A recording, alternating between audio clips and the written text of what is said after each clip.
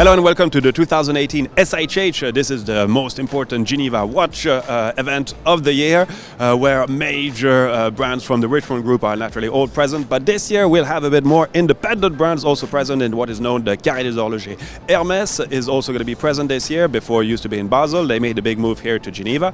And like I mentioned a few times in our latest video reports, the watchmaking industry is doing a little bit better. We see that the stock markets are obviously doing pretty well. So a little bit of extra cash, extra bonus money available, and so I hope just that the watchmakers will keep their feet right on the ground and not go too crazy like we've seen over the last let's say 3, 4, 5 years ago.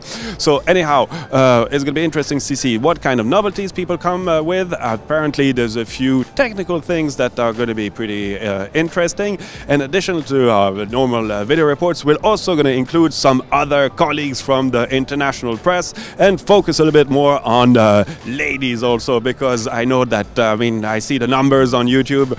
You're a vast majority of guys, but it doesn't mean that watchmaking doesn't interest women, and we'll prove this with some colleagues, journalists that we're going to interview, and for them to give us their opinion. We'll also have some other things, and like I mentioned also, we have a special guest this year, and so this year it's going to be Gabriel Benador, that you've already seen on the Watches TV, who presented us his incredible collection in one of episode of Me, Myself and My Watches. So his views on this event is going to bring a little something, because his expert knowledge is something very dear.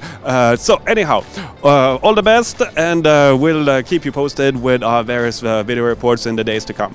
See you.